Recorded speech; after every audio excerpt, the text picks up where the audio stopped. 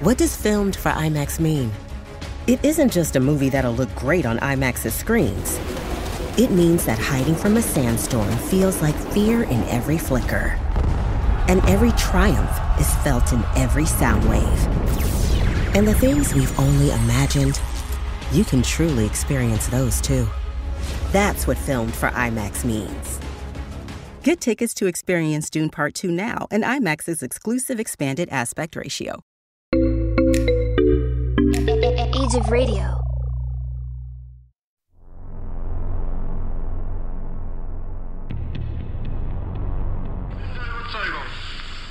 Dass damit seitens der Bevölkerung Böhmen und Mährens willentlich A For Screen and Country special presentation. The Heydrich Files. Episode 1. Conspiracy.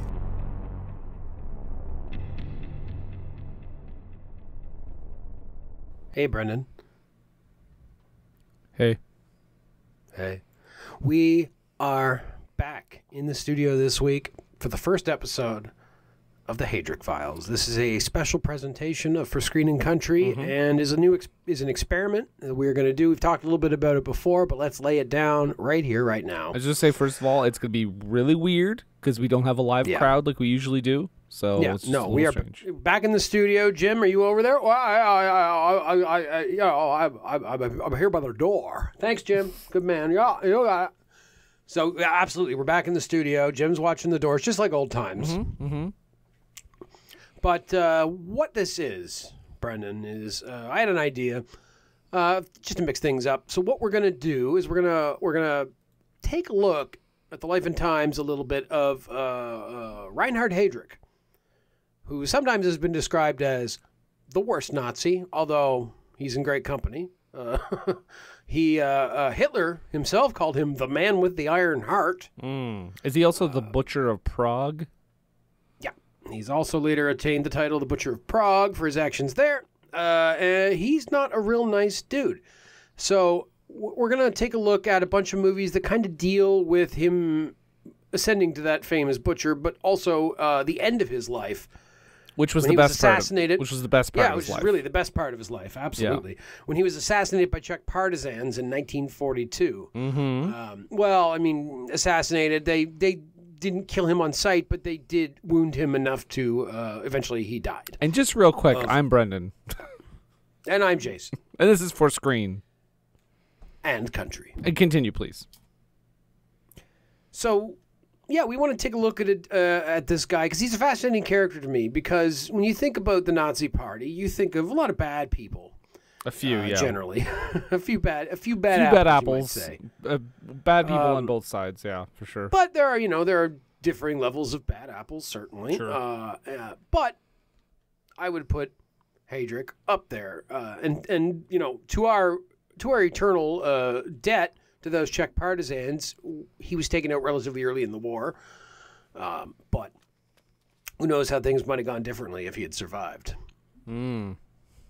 But that's not what we're here to talk about. If you want to know about that, you can go read Harry Turtledove's book, The Man with the Iron Heart, which is about if Heydrich survived and ran like a guerrilla resistance against Allied occupiers after the war. And that's not what we're here to talk about. Yeah, and spoiler alert for an upcoming movie in this series. Is that what that movie is based on? I don't think so, no. Okay, because there is one called that. No. Yes, okay. Yes, because that was the thing Hitler liked to call him. Okay. I don't know, which is a weird thing to want to call someone. It's like, oh, hey, man with iron heart, and he's like, hey, Führer. Hey, sir. like Hitler hey, didn't sir. have a nickname, yeah. Heil you. Yeah. What's up, Hits? Oh, that's why they called it NHL Hits in honor of Hitler. Oh, good Lord. Just, I know, it was a weird choice. Just getting rid of everyone right in the first 5 minutes, yeah. eh? Yeah, that's why they haven't released those games since the late 90s. It was too controversial. Yeah, all the swastikas are really weird. Wayne Gretzky posing with them, just a bad... Yeah, and he did not authorize that. That was totally on the developers. Yeah. So anyway... So we want to know a little bit about Heydrich. We want to get an idea of what his character might have been like. And I decided that for the hell of it, I don't know, if Kenneth Branagh in this movie is doing a perfect Heydrich, but I like this movie a lot, and I figure it's a good place to start because it's based on real history. Folks, we are watching HBO's 2001 telefilm, Conspiracy, starring... Brendan? Starring a host of people, Jason. A host Some old friends. Some old friends and a lot of, I would say almost all of, non-German speaking actors. This is very much in the same vein as if anyone has seen The Death of Stalin, where they said, just show up and do your voice. Like, just use your real voice. Don't care if you have a British accent. Don't care if you're American. Just talk. It's what we call the Valkyrie effect. You just give up on trying to do accents and you just act. Does it work? And Does it not work? We'll find out. Oh, it works. I mean, I believe Chernobyl is also a series that takes the Valkyrie path, and everybody just uses their natural voices to act, because at the end of the day, it's a human story, and we all don't need to hear fucking silly German accents. Well, for 90 minutes, or whatever. We'll certainly talk about this style as we get into it, but yes. As Jason said, the leading the film as I guess our protagonist, our hero in this film, is Kenneth. He's certainly, I guess, he's the protagonist technically, but it's leading the film is Kenneth Branagh as Reinhart Heydrich, and no, he didn't direct the movie either. He's just starring in it, which is a weird thing to say now. Well, yeah, I mean, he's always been an actor. I mean, he's done plenty of movies that he doesn't direct. These days, he tends to direct a lot of the stuff he's in. Did he direct Belfast as well? He did, and he also directed all the Hercule Poirot movies that are coming out now. I really got to watch Death on the Nile. I haven't seen it yet, and I'm excited for a new one. I thought Murder on the Orient Express was underrated. Oh, it was fantastic. My wife and I went to see it in the theater, and it was great. It's good stuff. And if you don't, and bonus, if all that trial stuff made you hate Johnny Depp, good movie for you to see too. So also in this movie, Stanley Tucci as Adolf Eichmann. I heard he was one of the good ones, right? Kidding. You and your little Eichmanns, you're just all little Eichmanns, man. Remember that from the early 2000s? Nope. No, you didn't watch South Park, clearly. I did, but I don't remember that. I think there was a professor in the States, Ward something or other. I believe he was a Native American professor, and he made some comment about referring to people that were, like little Eichmanns, as like people that went along with the government, and they used it on South Park, and it became kind of a meme. Yikes. Okay. Anyways, Adolf Eichmann, piece of shit, would die. One of the few people in this movie that would be executed for his crimes, if belatedly. Yeah, that's the other thing when we get to the post credit. When we get to the credit title cards, we also have Colin Firth making an appearance as Dr. Stuckert, Wilhelm Stuckert. So hot, Brendan. He is so hot in this movie. Not the time, Jason. Not the time. Ian McNeice as Dr. Klopfer, the State Secretary, Party Chancellery. Now, Brendan, have we seen Ian McNeice in anything else yet? I don't know. Because I know this guy. I love his work. He's great. I just couldn't. Well, no, not like in person, but I mean, have we seen him in any of the British movies we've watched? No, I'm just saying. You said you love this guy. You know him. Yeah, I've seen him in a million things, but I couldn't name one. Okay, well, I'm looking right now, Jason, and he is in Ace Ventura: When Nature Calls. Okay, I might know him from that. You know what? I think you do, because he's the guy that's with him the whole time, like the tubby guy. It may be. Yeah. Also, he's in Conspiracy. That's what you know him from. Sure, yeah, with Mel Gibson? No, this movie. Oh. I was thinking of Conspiracy Theory. No, I don't see anything that he's in. But apparently he's going to be in the new Napoleon movie, which we might talk about. Now, Brendan, before I say this, I want to say, I have no problem with Nazis being insulted. I think that Nazis should be insulted all the time, but I do find it extra funny that, and again, let me preface by saying I love Ian McNeice. Mm-hmm. I think he's a wonderful actor. I know what you're going to say, though. But I feel, as a fellow fat guy, I could say, he's a man of girth. Mm-hmm. He's a big guy. Mm-hmm. He's got a big double chin. He's got a particular look to him. And I looked up a picture of the guy that he plays in this movie, and that guy did not look like that. No. And I felt that was that, again, he's perfectly great for this role. He's wonderful, and he's such a dickhead in the role. He's great. Mm-hmm. But I don't know if this specific guy had extra hate from whoever wrote this movie or cast this movie. He's like, yeah, let's put Ian McNeice in this role and make this guy look like a schlub. No, I mean, I don't think so. I honestly think it's just a casting thing where they were like, we want to put him in the movie. I think he'd be good as this character. Fuck it. And he is good. I mean, at the end of the day, you need actors, and actors can act. And are there any? Scarlett Johansson told us actors can act. I just want to say too, I don't think the people that are rallying behind an accurate portrayal of Dr. Klopfer are the people that they're worried about getting angry about this movie. Good point. So Kevin McNally is Martin Luther. We have David Threlfall, who the whole time I thought was Peter Capaldi until I looked it up.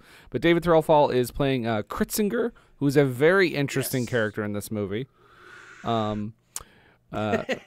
We have, and there's a lot of people. I'm not going to go through the whole list here, but I do want to point out making his film debut very briefly at the beginning of the movie and the end as a telephone operator is Loki himself, Tom Hiddleston. Yes. And I posit to you, fellow viewers of the Loki series, is this just part of the MCU? Is the sequel to this movie in the MCU, and it's Tom Hiddleston killing everybody in the room? Because I would love to see that movie. Make it happen, Kevin Feige. Well, you know what, Brendan? It's long been a rite of passage in Hollywood for young white men to feature in a production where they get to wear Nazi uniforms. And so for Tom Hiddleston, that was just him becoming a true actor at that point. Wow, that's okay. I never heard that before, but sure, let's do that. Let's do it. And by the way, speaking of uniforms, they all look fantastic in this movie. I think the attention to detail seems very good, and to my amateur eye, they seem to have nailed what German uniforms are supposed to look like. Mm-hmm. So this movie, Jason, is, basically a play, right? Yeah. And kind of, I mean, we don't need to go through all the dialogue or anything, but tell me what this movie is essentially about then. So, a little bit of history backstory. In World War II, at the end of the war, the Germans made a very strong effort to burn every single thing that they had on paper. And they did burn a lot of stuff. And this was one of the things that they had made extreme efforts to keep out of Allied hands. They didn't want them to know about the scale of planning that was involved in the Holocaust. Like, it's one thing to find a death camp full of people that are being put to death, but then you see it written down on paper and realize that it's like an entire system. It's an entire industrial machine. That's a different story. Mm-hmm. That's a different way that your country is remembered. So they tried very hard to suppress that, but thankfully, I guess in Martin Luther's belongings, of all the people assembled at this conference, he had a copy of the document. Now, this document, I guess, was edited by Eichmann originally, so it's not like an uncut recantation of what everything was said, but we know what happened at this meeting. So that was used as the basis for this movie, which, yes, is essentially a play. And I just want to point out, too, I didn't point out the director, but the director is Frank Pierson. His name probably won't sound familiar, but he did direct the 1976 version of A Star is Born, and he also directed Lakota Woman Siege at Wounded Knee, which I believe is noted here as the first movie, with a first American movie to feature an indigenous Native American actress in the starring role, and the third overall and first sound film with an entirely indigenous cast. Wow! So that's that guy. So he's done a couple of interesting notes in his filmography. I can't speak to all the movies, but I can say after we watched The Fast Runner, it's in great company. Mm-hmm. So conspiracy. So this is right away. I think I'm going into this and I'm like, okay, they have a big hurdle right from the get go, because we're going to be watching a movie. A feature-length movie. This is, 96 minutes or something like that. Like, it's, the average movie length. Good length for what this is. But we're watching a feature-length movie about a bunch of evil fucking people. Like, no doubt about it. Just they're all Nazis. So, of course, the first difficulty, I think, lies in, we got to make this interesting enough where people are going to want to watch, because there's no one to root for. I mean, there is a sort of slight little tiny modified version of that, kind of, where you're not rooting for someone maybe, but you're also being like, oh, this guy's maybe not fully on board here. Yeah, I mean, it wouldn't be much of a movie if we spent 90 minutes with these guys cackling around a table and be, yes, we will destroy all of the Jews. Wouldn't be much of a movie. No. So they got to find a way to make conflict and tension. And the conflict and tension, Brendan, comes down to the dissenting views between let's just kill them all, or hey, why don't we keep them around for a while, use them for labor, and let them die off? And the quote-unquote good guys in this movie, which is von Neumann and Kritzoff, whatever his fucking name is, Kritzinger, are like the moderate guys who are saying, like, hey, if we just sterilize them, they'll eventually all just die off. We don't actually have to kill them all. And, you know, the other guys are making the point, like, no, if we nip this in the bud now, it's a problem. Why should the German people wait an entire generation to have this problem solved? Yeah, well, this character Kritzinger, played by David Threlfall, again, who I totally thought was Peter Capaldi for a good portion of the movie. I feel like it just, when he was delivering lines, it just really reminded me of that movie we watched that I can't put my name on now, where he was swearing a lot. Oh, in the Loop. In the Loop, thank you.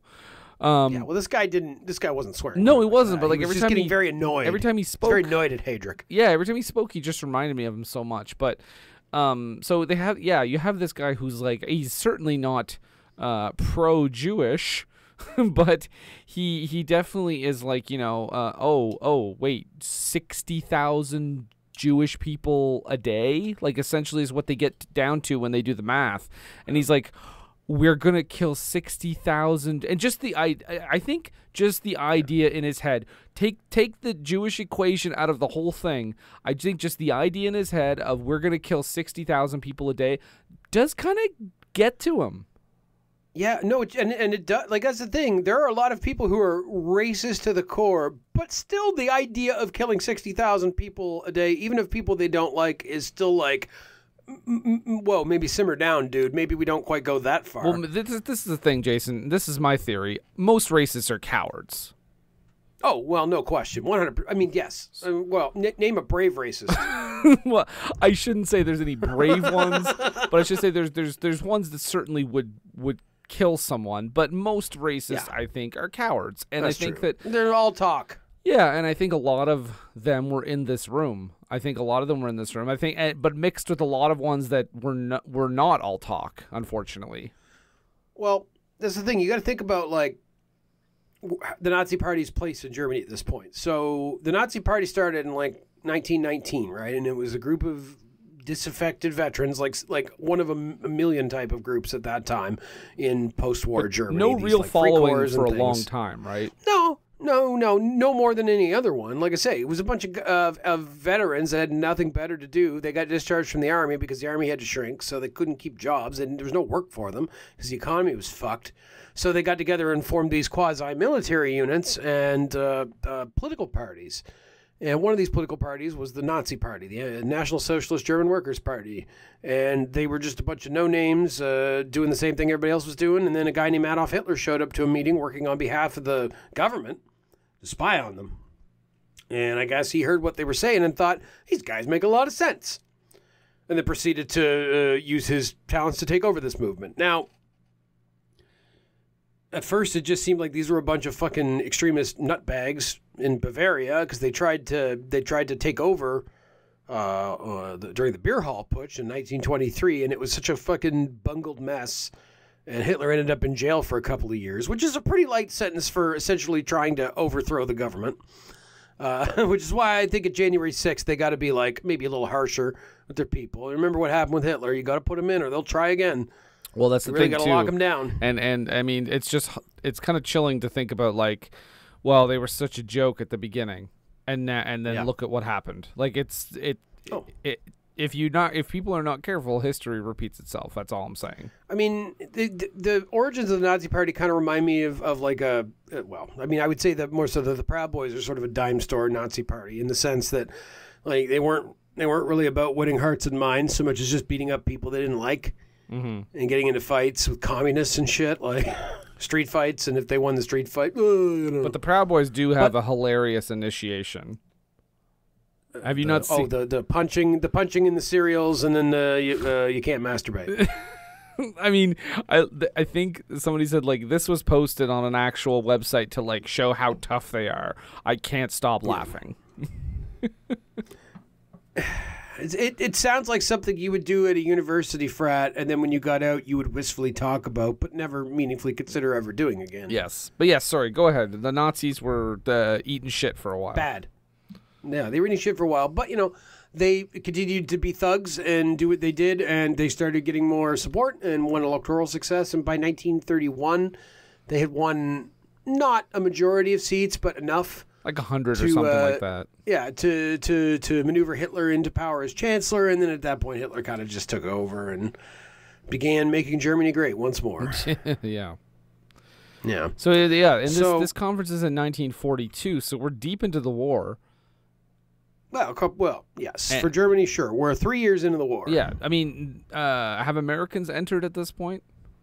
Yeah, they in December of 1941. Okay, so at this point, I would say that Germany is feeling the heat then.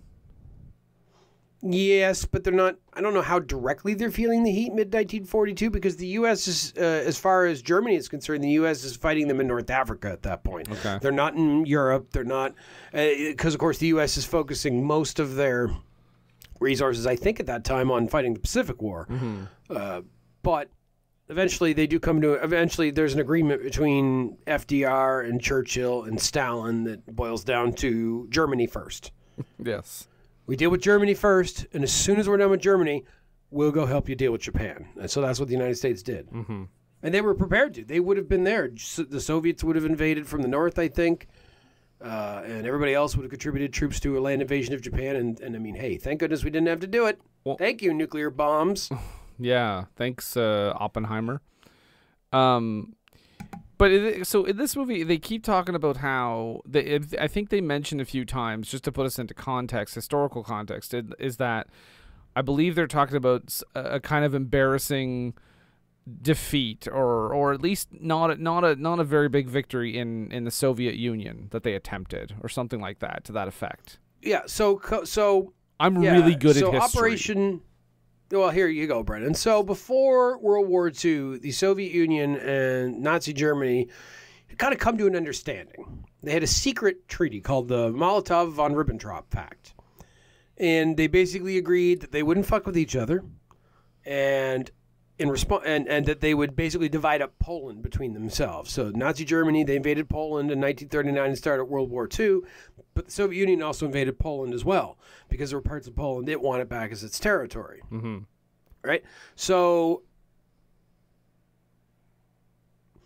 this continued for a while and kind of kept the Soviets at bay for the Nazis. I mean, for them, this was actually, obviously hindsight's 20/20, but this was a very smart move for them because the Soviet Union, if you're a realist, you can look at it as like, there's a lot of fucking people that live in that country. Mm-hmm. And at the end of the day, whatever happens, they've got a lot of people to throw at us. So, cooler heads probably would have said, why don't we just keep them at bay? And I think that's what it partly was about. Like, keep them busy at bay, and they go deal with France, right? So in 1940, they invade France and whatever.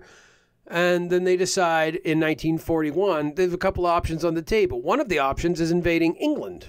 To invade the British mainland in something called Operation Sea Lion. Another operation they have on the table is invading their allies, or they're in the Soviet Union at that point. And that's what they decide to do, because Hitler was an idealist, Brendan. Hitler was a guy that said the Slavs and the Russians are subhumans, right? So if we send our pure Aryan German stock of superior genetics into the Soviet Union, these subhuman mongrels will fold like the animals they are, and we'll just march into Moscow and take over, right?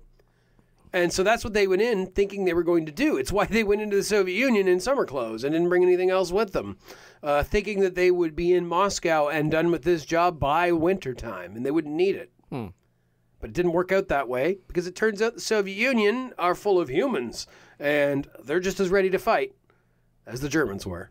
Yeah, to defend their homeland. And it didn't turn out well for the Germans. No. So it didn't. So this is although, I mean, you got to say though, like as far as like a boxer putting up a fight, you got to give the Germans credit that they stayed in that long with the Soviet Union. Yeah, because the Soviet Union had way more people than Germany. Germany, with that Prussian tradition, had very strong military training and had invested a lot in technology at that point, and so was ahead of the game on some of that stuff. But the Soviet Union, at the end of the day, in a war of attrition, Germany was not going to win with the combined might of the Soviet Union, the United States, and a good chunk of the rest of the world. Mm-hmm. Actually, sorry to get armchair general on you here, but what's an interesting part of the problem is that when you think back to World War II, you think of how the Allied powers work. We all worked together. We literally worked together. We had militaries that were under commands of different nations' generals. You know, you're an American unit, but you might be reporting to a British general. That's how it worked. It was combined arms. And that's what our allies did to fight the Germans. But the Germans, again, probably for racial reasons, didn't engage with their allies in the same way.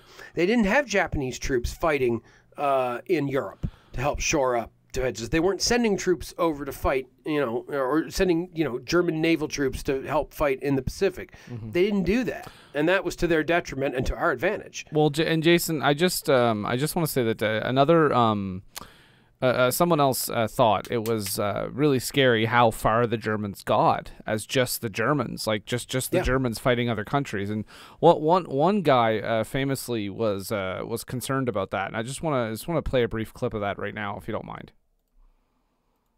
There is one country that worries me, though. Not Iraq, not Iran, not North Korea. The only country that really worries me is the country of Germany. I don't know if you guys are history buffs or not, but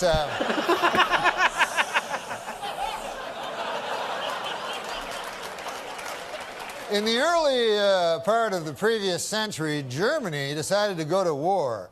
And who did they go to war with? The world. That had never been tried before. And so you figure that would take about 5 seconds for the world to win, but no, it was actually close.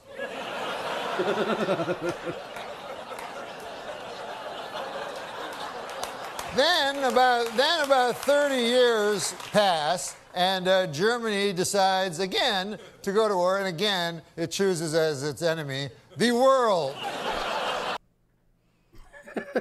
Norm, always the astute observer of history. Yes.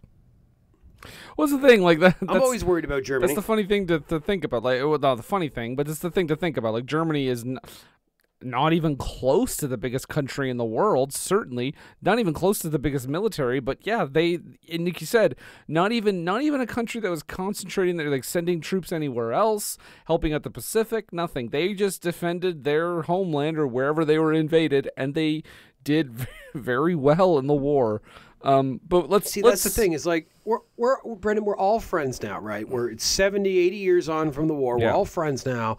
We all like making money. All of our rich people are extremely rich and friends with each other, so it's all good. But let's get back to the movie. Just let me finish one sec. Just let me finish this bit. But Germany's always a country that it's like, I love you guys, but I always like kind of give them the side eye. It's always I'm always just kind of keeping my eye on them just in case. It's like, look, I understand. And Japan, I don't do that with Japan. I think Japan loves being in the world that it is now. It loves being friends with the United States. It's happy where it is. But Germany, it's always like, you guys could go pop off again if things go wrong. Yeah, you always got your eye on Angela Merkel. That's right. Yeah. But we're not here to talk geopolitics and Germany itself. We're here to talk about this movie. Yes, so let's talk about it, because again, this is very much like a play. It's very much, it takes place in one building, and actually, what's interesting is the shot of the building as Kenneth Branagh or, Heydrich is flying above it. When they show the building, that's the building. That's the real fucking building. And then, of course, when they're in the building, it's a set, but the exterior shot is the real building. So there's just it's a really good example of like people using it's like power dynamics, or people using their power to kind of get what they want, and it just from speaking. I mean, Heydrich positions himself in a way. I mean, he's the center of the table, right? He's right in the center. He's got Eichmann on one side. He's got everybody just kind of gathered around him. And he makes it very clear, like, oh, no, this isn't like a discussion, like a strategy meeting. I'm just telling you what we're going to do. Like, it soon becomes clear. You think at first it's him showing up and being like, come on, I need suggestions. How do we kill him? What do we do? What do we do? But really, he's like, no, this is what we're doing. I just need to know the how. Yeah, exactly. He's like, this is what we're going to do. I need you all to know it. I need you to comply, and we need to figure out how this is going to go. And and that's the mistake that Kritzinger and others that make, that this is like in debate. what they're going to do, which is clearly not. It's a directive from Hitler.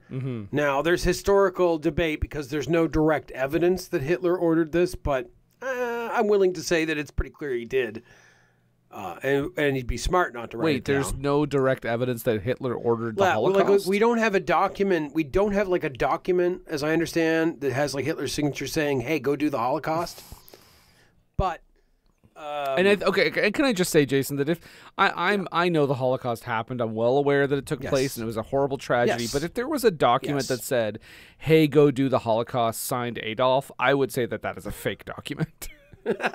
You might be right. As the Holocaust, I think, was like a post-war term, at least in wider usage. But yeah, no, I don't think we have any direct physical evidence that he ordered it, but it seems pretty obvious to me. Why?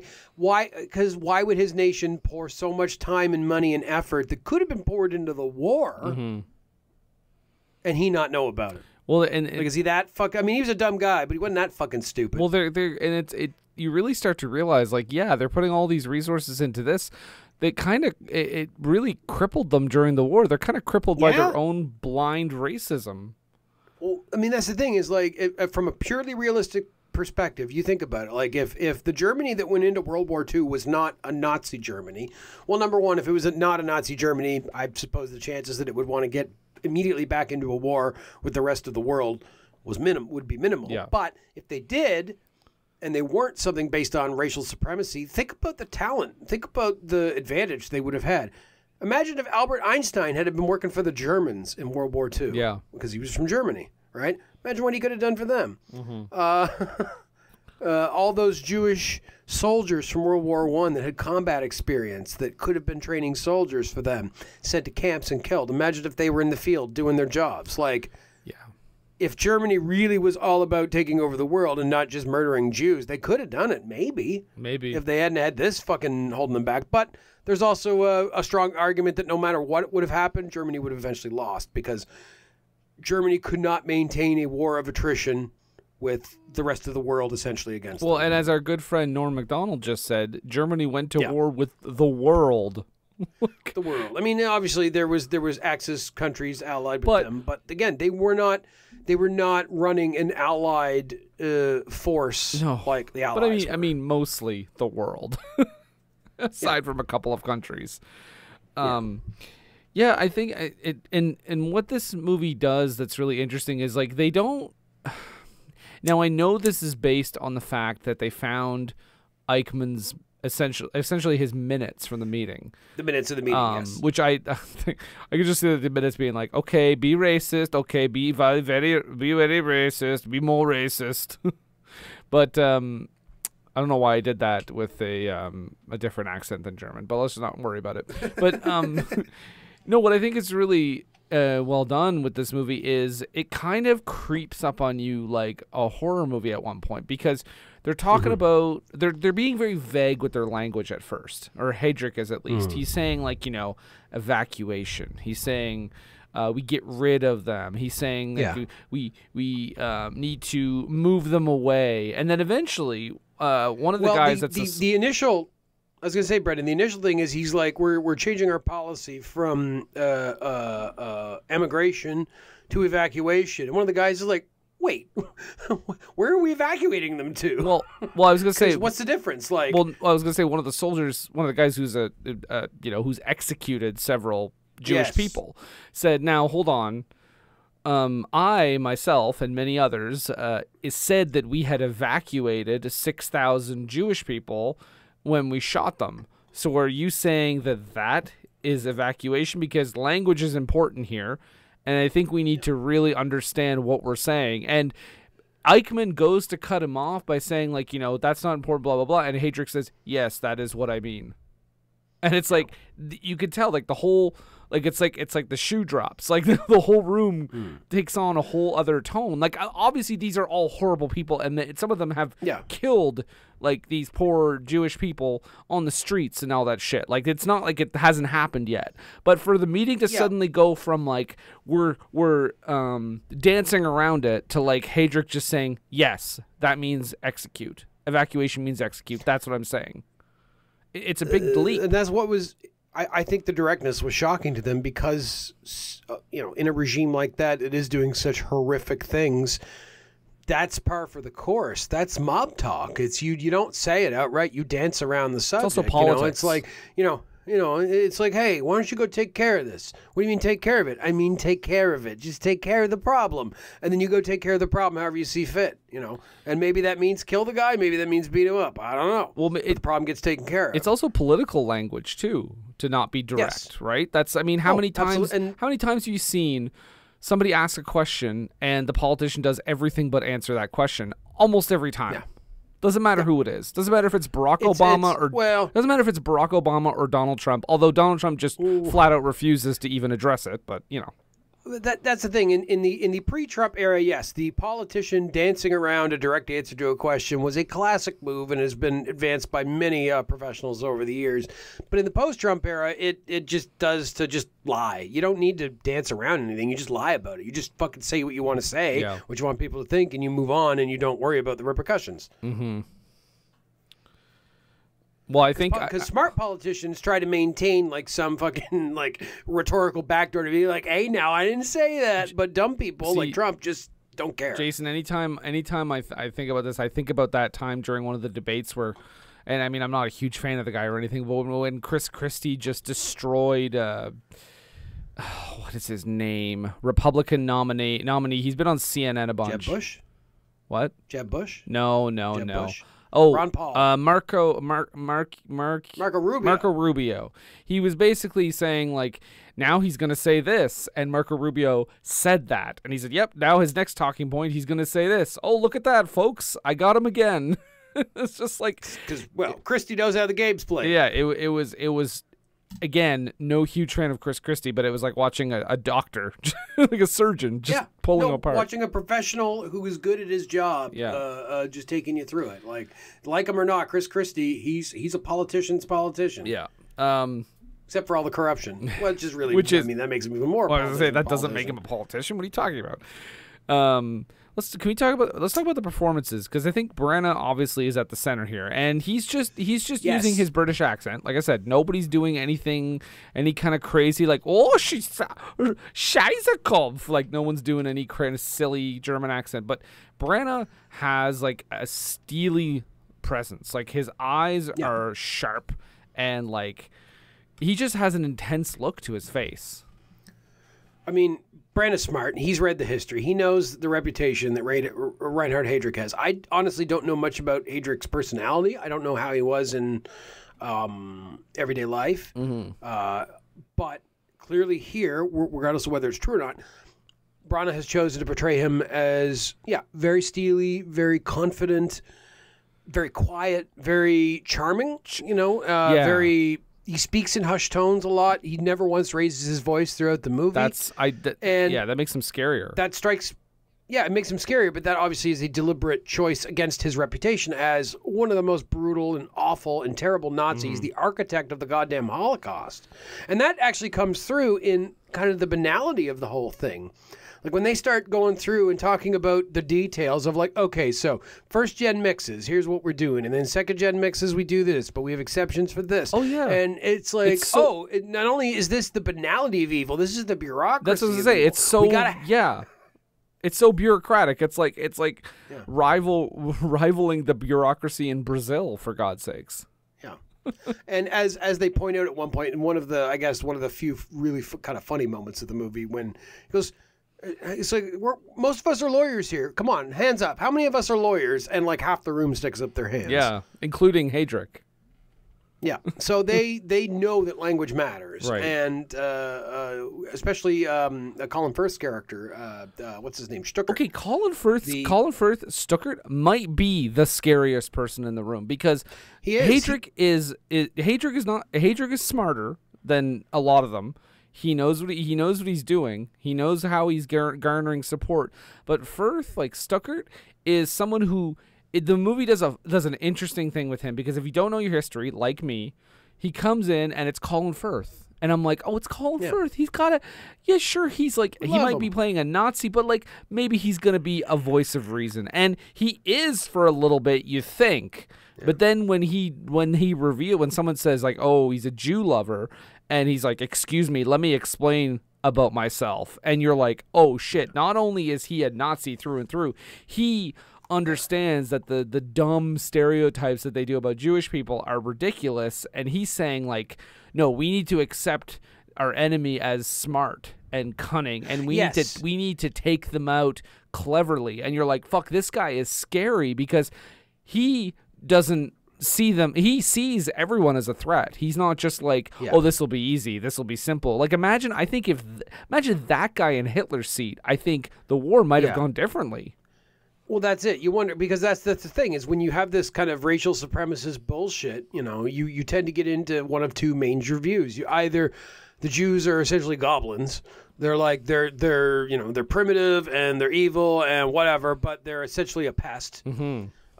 Convert to Colin Firth's view is that they're supremely cunning and trying to take over the world, and we have to be on our highest guard against them. Yeah, right. I mean, his views are obviously still very racist and stereotypical, but he is not.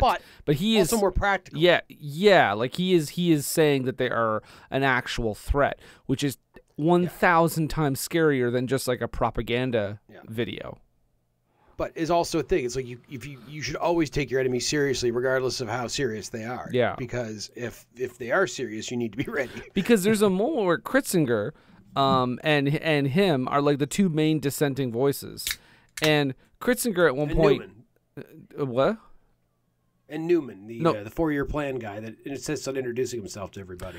Right, but I mean, Kritzinger and Stuckert are really the two biggest ones, though, and you think they are like dissenting, but as soon as Stuckert does that, the movie does a clever thing where they do cut to Kritzinger during that, and you could definitely tell like a cloud has come over him, like, oh, maybe he's not as much of an ally to me as I thought he was, because Stuckert is very much talking about like how he's like, we need to do this smart, we need to do this clever, we need to do this more efficiently. I'm a lawyer. We can't have all these convoluted rules about mixed marriages. You need to decide what's what and decide it now. He does think that the genocidal solution, I think, though, is not going to work. I think he does make that clear. Because Brendan, Stuckert's main view on things is the law. Now, Dr. Stuckert was the author of the Nuremberg Laws, which comes up in the movie, which was they were the racial laws that the Nazis set out during their reign. So he was intimately familiar with how that worked. But he was a guy, again, being a lawyer, he understood that they had to make it legal. Like he was an idealist, I guess, in that sense, in terms of like, we need to work within the realm of the law because that's what civilization is. We're all white men. We all follow laws. We have to do what the law says. Now, we can work with the law and we can come up, but as the law is, we cannot pull this off. Mm-hmm. And, obviously, Heydrich is taking a more brutal, realist assertion of, well, we can just do it. And what are they going to do about it? Hmm. And Stuckert's like, no, we have to be within the realm of the law to make it legitimate. Yeah, and again, another thing that makes him even scarier. Mm. Whereas you have someone like he's still like everybody. That's the thing is that there are no. I mean, again, we said this earlier, but there are no good guys here. We have people that dissent for the minorest of reasons, and maybe a slight distaste at the idea of murdering 60,000 people a day in camps, but also for practical reasons, whether that's forced labor or, just let them die. Don't waste the time. Just let them die. There were claims that Kritzinger. There were claims, and there was some evidence that Kritzinger specifically tried to resign his post immediately following this meeting. There were some. I did read some claims, and now I don't know if it's true. I don't know, what evidence there is, but there is some evidence that he did attempt to leave his post. And a lot of people have said too that if you read through the minutes, there is some evidence too that maybe Kritzinger wasn't grasping fully what was going on here, the gravity of what they were about to do. Now, I'm not saying he's an innocent person by any stretch, but I'm just saying, like, I think there was some reluctance on his part. Again, he seems like one of those racists that's like, I'm fucking racist as shit, y'all, but like murder, I don't know. Yeah. Yeah, I mean, and that's the thing, again, because, like, you can be a racist without being a genocidal maniac. You can still be a white supremacist without specifically wishing the death of everyone. You just don't want them around or to have any rights. It's just... And then you got, like, Ian McNeice as Klopfer, who's almost a cartoon character racist. Like, he talks about wanting to, like, rape the Jewish women. Yeah. Like, he's like... Yeah, he does. Which, you know, okay, can I just say something? If you're a racist, right... And if you're a racist, all right, now stay with me, and you're walking around like your little racist self, okay? And you might be thinking I'm a racist with this accent, but I'm not. But if you're a racist and you're like, you know, fuck, these people aren't people, they're subhuman, whatever you want to think, wouldn't having sex with them, wouldn't that be like something you wouldn't want to do? I don't understand these like racists that are like, I'm going to rape this person. I think two things come into this. Okay. One is the creed of pussy's pussy. I mean, for some people, that the racists alike, that might be the idea. But also, you got to think like a lot of racists are literal animal fuckers. So I guess the attempt to fuck to being able to fuck another human, regardless of their race, or at least not an animal, or it's a better animal. I mean, I suppose that they see a certain group of people as animals, and they're already animal fuckers. I guess it lines up. Yeah. I always thought that was weird. I don't know. I always thought that was. I mean, but to be real, I mean, I think it's a power thing. It's because rape is a power thing, right? So what a better power thing than some white guy raping a black chick, right? For that racist white guy. Mm-hmm. Yeah, it's just that this movie is like it's so designed to. Because if it was any other movie, if it wasn't a historical movie, it's designed to make you like be like, all right. When does this guy come in and take a stand? When does someone come in and say, whoa, what are we doing here? And like I said, it's sort of kind of just fucking Jimmy Stewart walks in like a Wehrmacht uniform. He's like, whoa, listen, fellas, you can't be doing this. I mean, we're all humans at heart, aren't we? I just wanted to, hey boys, I tried to do that. I tried to bust in that meeting in real life. You did in Wannsee when you were a pilot. I heard some chattering, and I landed on the ground. I busted in that conference. I said, hold on there, fellas. Now, just wait a second now. Jewish people, you say, and you say Nazi people. You know what the same word repeats in both of those? People. And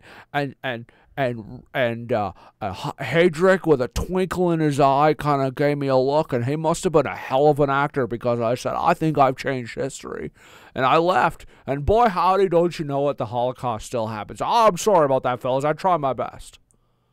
Well, we thank you for your service, Jim. I'm going to go back and watch the door. I'm pretty good at that. That's why you were great at that, and that's why you'll always have a job here. You're good at it, and you've served your country. I've been working on the railroad all long time. Oh, he's a good man. That guy killed so many Nazis. I love him. He did kill a lot of Nazis. He made up for it for sure. For sure. Yeah, so... another thing that really sticks out in this movie is Heydrich's strategy in... The people that he feels are, and this is something the movie does, the people that he feels are possible dissenters or reluctant or maybe swaying, away from him, he meets with them individually during the downtime of the meeting. And he basically... Classic management technique. Yeah, that's what I mean. Like, this guy knows what he's doing. As evil as he is, he knows what he's doing. And at one point he says to Kritzinger something that was very... very haunting, is that he says, like, you're a very powerful man and you would be very difficult to take down, but not impossible. Yeah.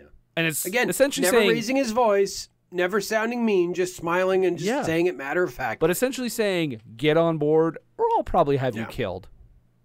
Yeah. Or at least stripped of all your power. That's something that has happened many times over the years by 1942. That's how the government operates. I mean, dude, I was surprised to learn that the guy, we see the character Martin Luther, who's like the undersecretary and SS liaison, got thrown into concentration camp at some point. Yeah. Now, I mean, not for doing anything noble, but he certainly got thrown into a concentration camp, showing that you know, anyone could really get punished. Well, I mean, the biggest, I think, example the Nazis made was the Night of the Long Knives in 1934, when they purged the SA. You know, the SA was a massive organization, and they're street fighters and been around since, you know, the old days in the Nazi Party, and they fucking purged it. They shut it down, they killed most of the leaders, and integrated anybody who was left into the SS. And it was like, that's that. The SA's gone. No longer a problem. Yeah. There's a line at some point that also gave me chills, Jason, and somebody says it, and I don't remember who says it. Maybe you can help me, but somebody says, "Mass slaughter leaves a bad taste." Yeah, I don't remember who said that, but so yeah, that's flippantly. Yeah, mass slaughter leaves a bad taste. And it's like in that understated British manner, because these people are all just using their own normal voices. And Jason, we can't say flippant without talking about the discussion, the very casual discussion of the gas chambers. Yes. Yeah, and how they initially used carbon monoxide gas in sealed trucks, which, when it comes to murdering a lot of people, that's a pretty ingenious little operation, because it's such it's convenient. You take a truck, you put a thing on the back of it, you seal a bunch of people in. The more the better, because it works better if you got more people crammed in there, and then you just pipe the tailpipe in there, and you drive for a while, and then everybody's dead. Well, and you dump them in a hole. And they're having a good laugh about how saying, like, you know, you put them in, they're and all pink. They come out pink. Yeah. And that's a big laugh around the table. And that's another telling scene too, because if you notice that Pierson, the director Frank Pierson, makes a point of showing that not everyone is laughing at that joke. There's still some people that are like, "Whoa, where have we gone? Where have we gone to in this conversation?" Yeah, you literally could be a person being like, "Look, I'm all for killing, or look, I'm all for like terrorizing Jews, but this is a bit far." Yeah. I mean, I think I'm understand the Letterboxd comment now that I read that says this is basically 12 Angry Men, but make it anti-Semitic. Branagh is essentially the racist Henry Fonda of this movie, slowly convincing the dissenters to come to his side. Yeah, and let's not forget about, we haven't really talked much about the Tucci. Yeah, but Stanley Tucci plays Adolf Eichmann, and he's fantastic. And his is a much more subtle performance, right? Like he's not immediately apparently like outwardly evil, but he's just as evil as anyone else. Oh yeah, no, he's the boss, Heydrich, but Eichmann's the numbers guy. Eichmann's the guy that's kind of making sure everything is running smoothly and that their plans are being put into action, and making sure they have delicious food. Among other things. I mean, the guy knows how to host a party. Let's give him that. I mean, let's give Adolf Eichmann one thing. The guy can host a party. The guy can host a party, sure. But he also was the guy that carried the torch after Heydrich's assassination. This was the guy that essentially ran the Holocaust. He was the guy that was behind it all. Like, I mean, I'm not saying like he did everything himself, but he did direct it and run it. Mm-hmm. And, kind of to Heydrich's vision. Yeah. Which, I mean, they did it. They managed to murder, millions and millions of people. Mostly Jews, but lots of other people too. And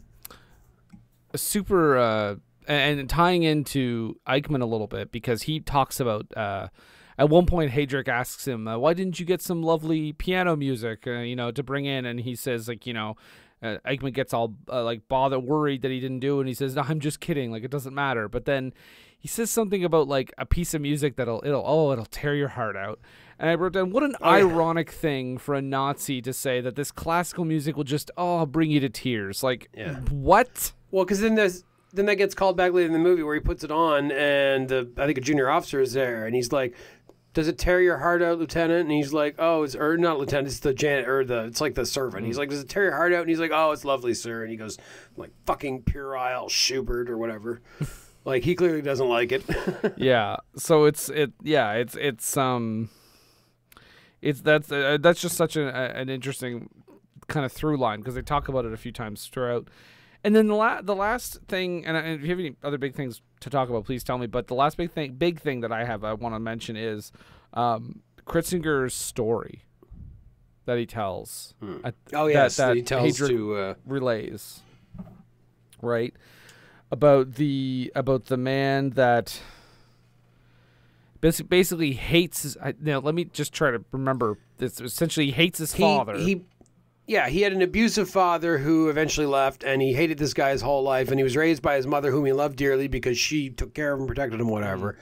And then she dies, and at her funeral, he can't cry. He can't bring himself to cry. Despite the fact that he loved this woman, his mother, she was the rock in his life, he can't bring himself to cry.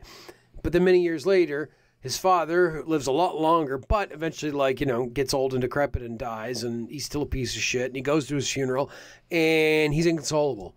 And he can't stop crying. And it's because he's realized that the object of his hate, that one thing that's kept him going, is no longer around anymore. And he realizes at that point that there's nothing left. And he cautions is it Heydrich? Yeah. Or anyways, he basically was cautioning Heydrich against the idea of letting their hate become their only thing, because once they kill all the Jews, then what? Yeah. What's left? Well, that's what he's saying. He's like, if you let yourself be defined by your hate, what are you going to do after that? Yeah. And yeah, exactly. You let yourself be defined by your hate of a certain group of people, and now you've gotten rid of that group of people. So what are you defined by now? Yeah. It's a great point. It's a great point that he makes, and from a terrible person to an even worse person. From a terrible person to a worse person, and it's like, and that again just makes me think though, I don't know if Kritzinger. I know that he was a racist. I know that he believed in the purity of blood and Aryans and all that shit, but I don't know if he wanted to be a murderer. I don't know. Well, there was people that joined the Nazi Party because it was politically expedient, and there was people that joined the Nazi Party because they were believers. Look, I don't think the kid those are different people. The kid in Jojo Rabbit didn't kill any Jewish people. Okay, confirmed. Saw the movie. Did the fat kid kill any Jewish people? No comment. Great movie, though, if anyone hasn't seen it. Oh, great movie. Fantastic movie. Fantastic. Taika Waititi. Yeah. Oscar nom, baby. But, Jason, do you have any other big things you want to talk about before we get into our bits and our bombs? What were we talking about right before this last bit? The classical music. Right. I had something to say about that. So, just to go back to the bit about the music for a sec, that's actually an interesting thing that just kind of came to mind, because one of the things that was interesting about Hitler as a person was that he loved art. Oh, yes. Despite the fact that he was mediocre at it, he was a man who loved the arts and spent a lot of money making sure that during the war that the arts continued to exist. He rebuilt theaters, would make sure that shows were playing. And it sounds like I'm lionizing this guy. I am not. This was, as much as I love the arts, this was extremely stupid on his part because it diverted more resources away from the war. Why rebuild the fucking theater when it's probably just going to get bombed again? Maybe wait till the war's over. But because of Hitler's love of art, I think that there was a lot of pretentious art loving in the Nazi elites because they thought it might be a way to endear themselves to the Fuhrer if they expressed, oh, I love classic German art or theater or paintings, or I love reading Goethe and all this other literature. Mm-hmm. They're all being fucking suck-ups because they knew what kind of government they were working in. They realized the snakes they were working with. Anything else, Jason? You're a snake, Brendan. Wow, I'm waiting for the day you come for me. Don't like that you just referred to a bunch of Nazis as snakes and then called me a snake. That's a real... Yes, Brendan, but I'm a mongoose. And one of these days, this mongoose is going to do whatever a mongoose does to snakes, to you, the snake. Oh, no, tickle attack. So we're going to take a brief break at this point, and we're going to hear from some ads from some sponsors, and we will be right back. Well, hi, this is your old pal, Jimmy Stewart.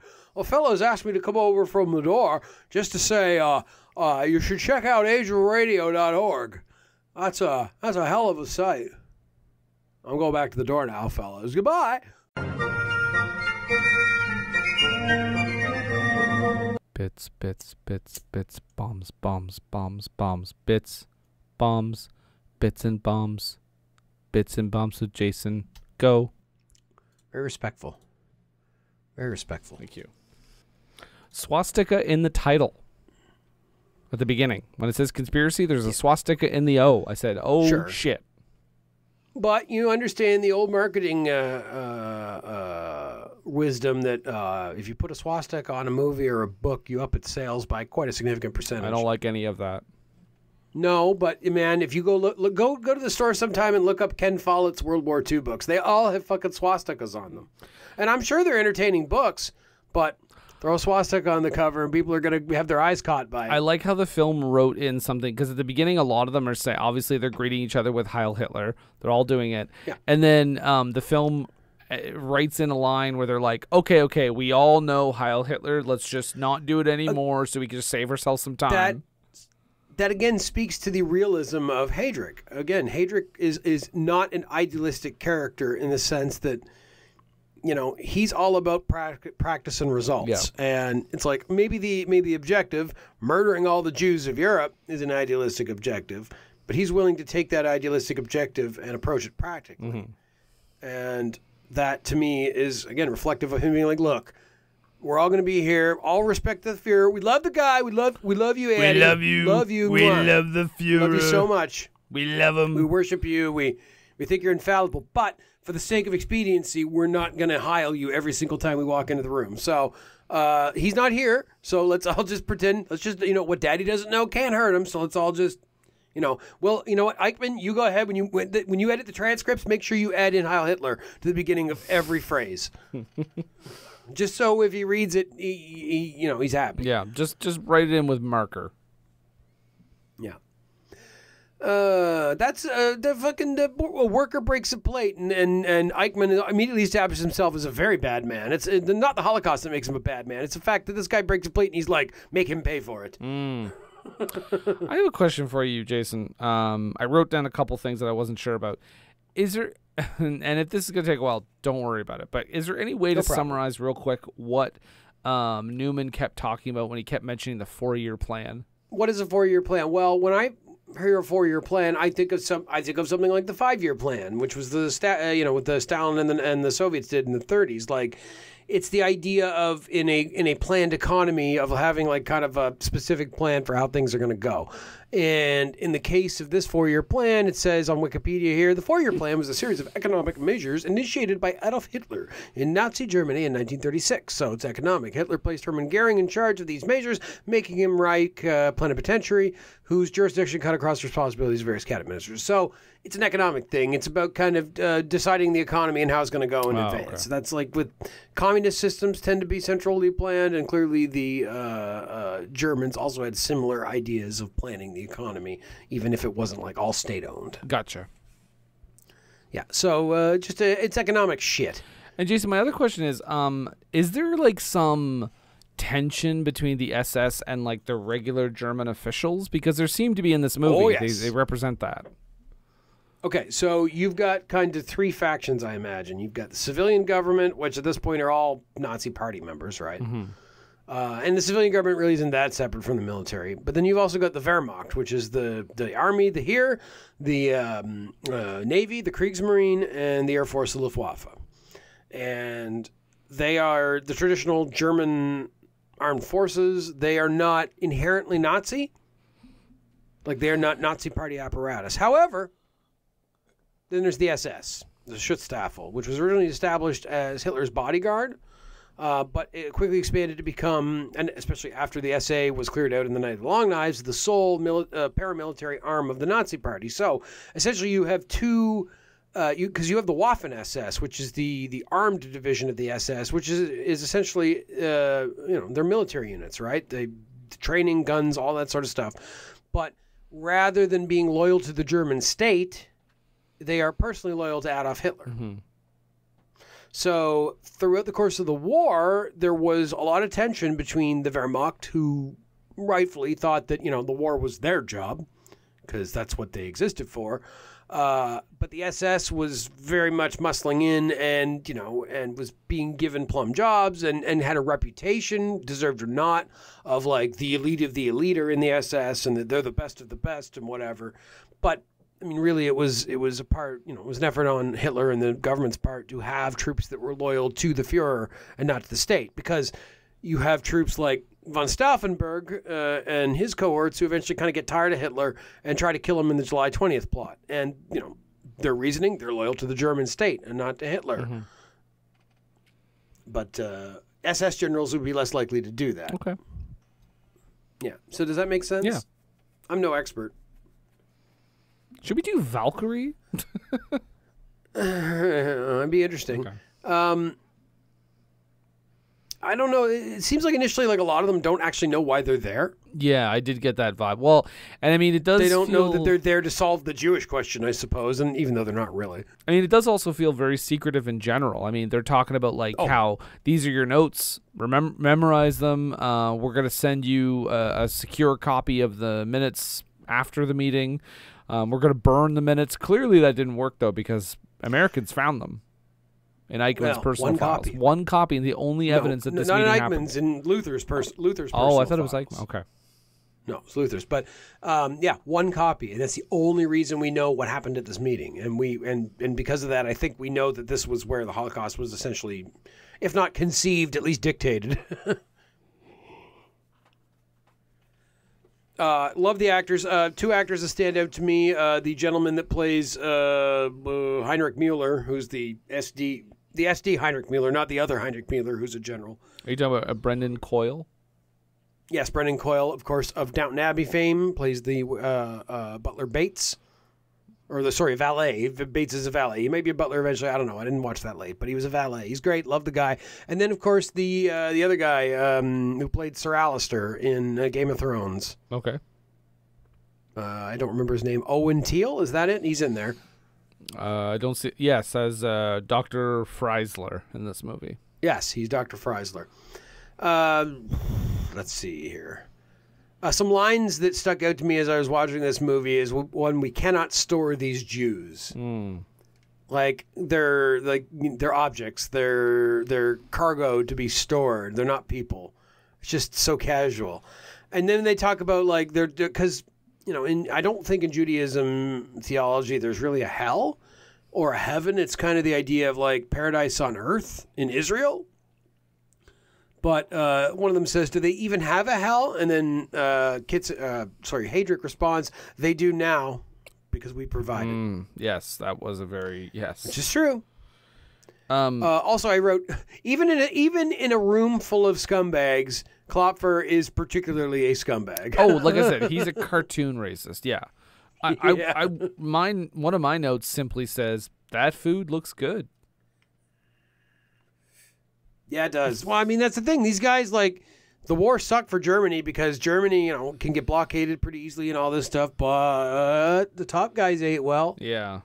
They got to preserve German culture in their bellies. There's a character, and I think it's, and I apologize, folks, there's so many characters in this movie, but there's a character who, the one who brings up the whole idea of evacuation. What does that actually mean?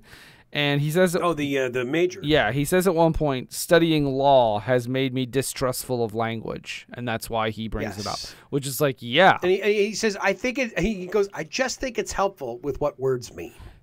Which is, we need to know what the words mean. We don't need to be fucking using euphemisms if we're going to talk effectively. And because he's a soldier, right? Yeah. He's right to the point. He knows what's up. He's a realist. He's like Heydrich in some way. And that's why when Heydrich gives him that direct, yes, that's what I'm talking about.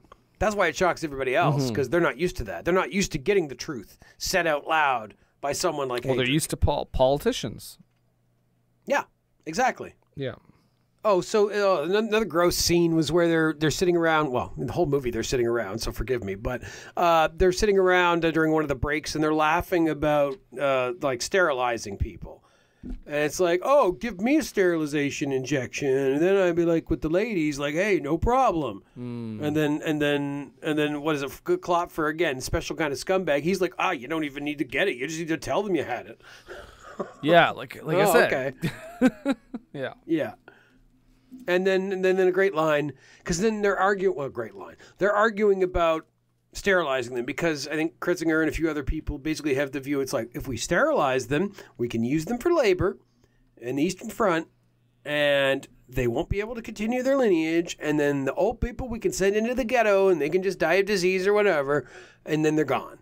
And, you know, Heydrich's basically like, well, no, because we don't know what's going to happen. We don't know what they could do. We don't know what they could get into.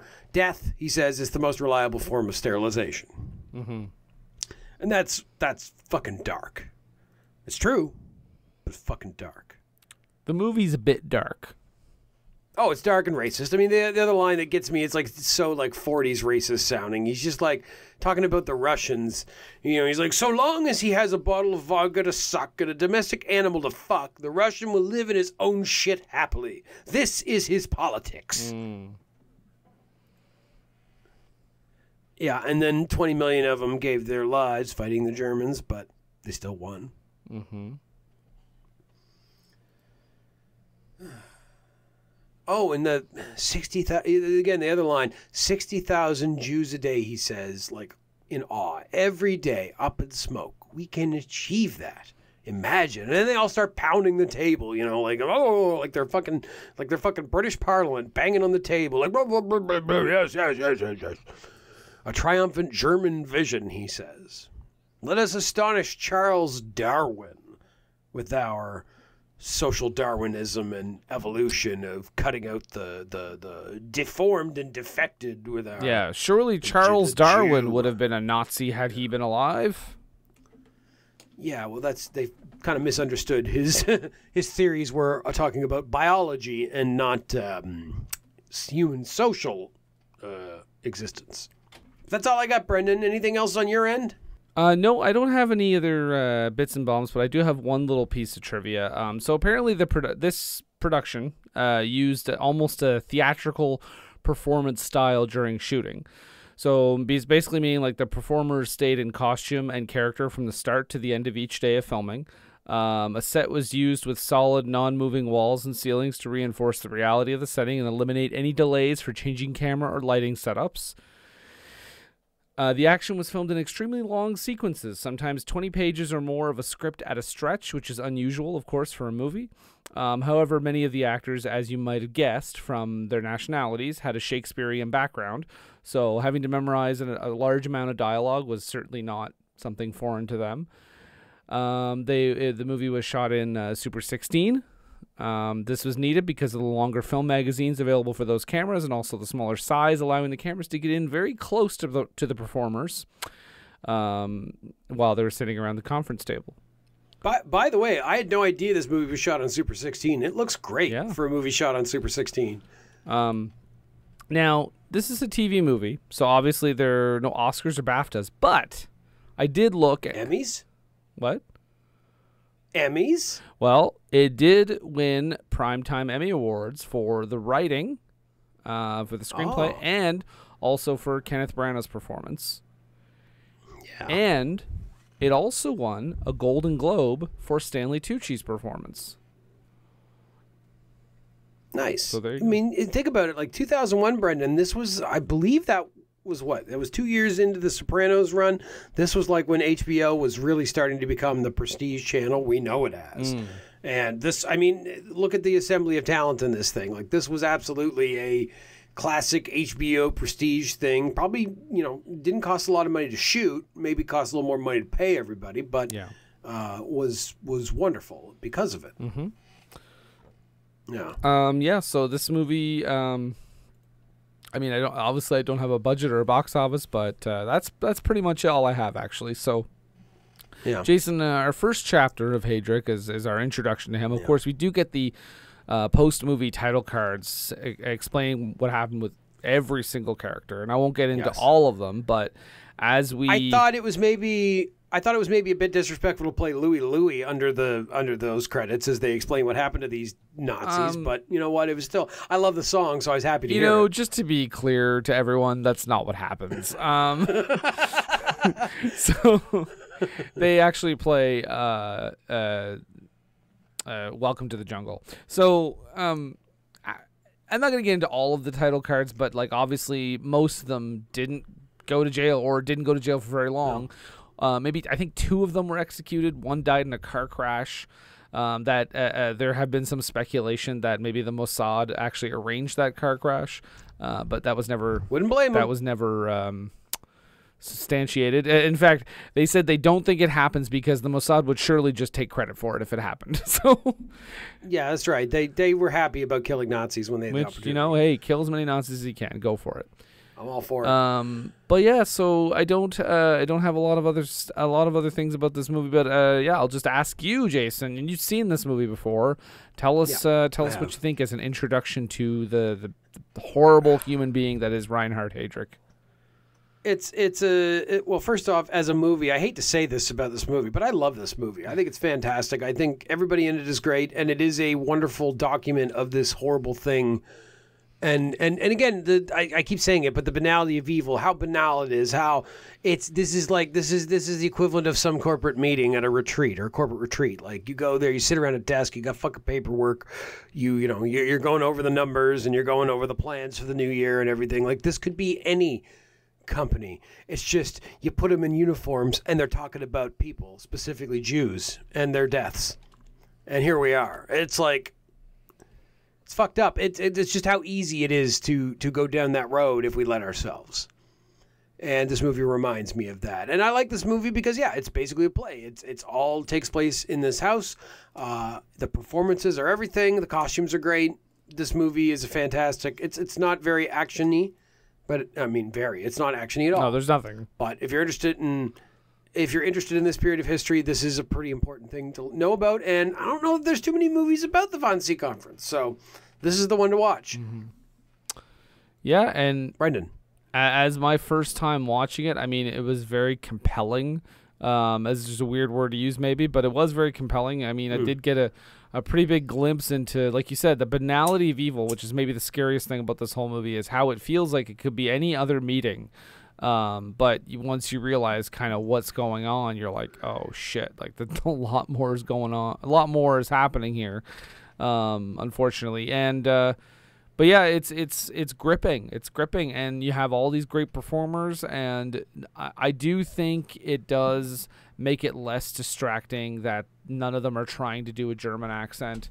I think it should be, like you said, it should be less about that and more about the content of the movie, more about getting across how this fucking meeting happened, almost word for word. Like, they based this on the actual minutes of the conference. So a lot of this is just based on what was written down. Yeah.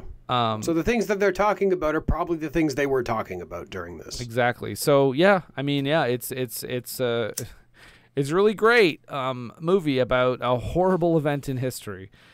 So there you go, Jason. Yeah.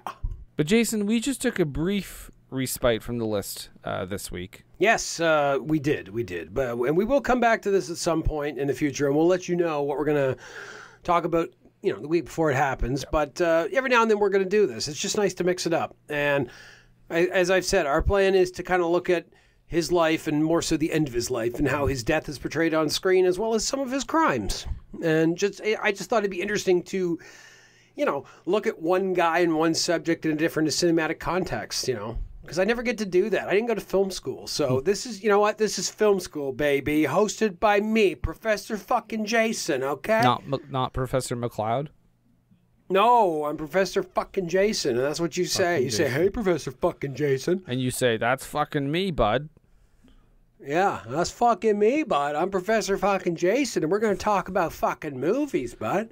Well, I'll tell you this, as Jason becomes, I don't know what he's doing, but a stereotype. As we will return to this actually pretty soon, but next week we are going back to the list. We are staying in this era, though. We are staying in World War II, much like this week, because we are going to be talking about the only Paul Verhoeven movie on the list next week. We are going to be talking about not RoboCop, not the famous World War II movie RoboCop. We are going to be talking about the 2006 film Black Book, directed by Paul Verhoeven. I've not seen this, and I do love me some Paul Verhoeven. Yeah, I'm curious. I've been curious about this one for a while now. Just to make this clear to everyone, this is Black Book, the Paul Verhoeven movie, not Little Black Book, the Brittany Murphy romantic comedy from the early 2000s. No, sir. It is also not the British sitcom Black Books. No, and it is, which is very funny. Also not The Jungle Book. Just want to make that clear, too. It is not The Jungle Book. It is not... Black Swan. It is not Black Swan. It is not Black Beauty. It is not Book Smart. It is not Book Smart. Right out. It is not Book Club, the next chapter. No, it's not Book Club, the original one either. No, is that what that first one's called? Book Club, the original Book Club, one? the original one. Yeah. So Black Book 2006, simple summary here. In the Nazi-occupied Netherlands during World War II, a Jewish singer infiltrates the regional Gestapo headquarters for the Dutch resistance. So there you go. Now, folks, just a little historical heads up. If you remember, Canadians liberated the Netherlands in World War II, and they love us for that to this day. There you go. So we will talk about that next week. Paul Verhoeven, I'm sure it's wild. I've heard that it is wild. Wild stuff. I'm telling you, I've heard that it is wild. And funny thing about Paul Verhoeven, not a huge fan of fascists. So I think we're going to see some good dead Nazis next week. I mean, I've seen RoboCop. I've seen Starship Troopers. I think that's a fair assessment. I hope one of the German soldiers goes, I would buy that for a Reichsmark. Yeah, it's probably going to happen. Yes. But we'll talk about that next week. But until then, Jason, you can find us all over the place. We're on all the social medias. You can find us on Facebook. Just search for us. We're on Twitter at FSAC Pod, as in for screen. And good try. Podcast. We're also on all the podcast apps. You can, of course, find us at our home base at ageofradio.org/for-screen. And good try. And Jason, what about you? You can come over and follow me on Twitter at Jason D. McLeod. On X, you mean? Sorry, you can follow me on quote-unquote X, the future. You can follow me there at Jason D. McLeod, MacLeod, and see as I destroy my own psyche by trying to argue with anti-trans people and various right-wing idiots. I did enjoy reading that thread, though, Jason. Thank you. But, folks, if you have a view... everybody's entitled to their views, and that's cool. I mean, the world's a different place, and there's lots of different people. But if you have a view, a strong view, and you find that view being shared by fascists, you may need to pull back. Take a look inside and take a look at yourself and think about what you actually believe, and if that's what the thing is. You need to take a look inside. Always do that. That's good advice for all things in life. Think to yourself, would a fascist do this? And if you think yes, then don't do that. Yeah, maybe take a second look at yourself. That's right. Well, there you go. Wise words, Jason. But as we round the bend here, as we go back to the list next week with Black Book, Paul Verhoeven, I'm very intrigued to see what that is. I have to say to you just these simple words for you: God save the king. And for Screen and Country, I'm Brendan. And I'm Dr. Bill Cosby. Nope, he's Jason. Bill Cosby's not here, guys. No Bill Cosby.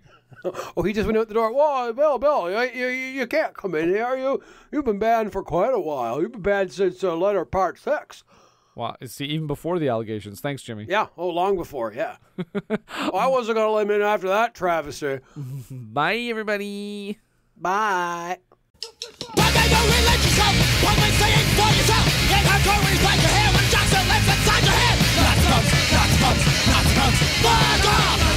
Lots of bugs, fuck off! If you're gonna fight, get out of here! You ain't no better than the bouncers! We ain't trying to be police, so you ain't the cops, it ain't anarchy! Lots of bugs, fuck off! Lots of bugs, fuck off! That's your point, what a man! They fight each other, the police, they wins! Stop your backs and trash our home!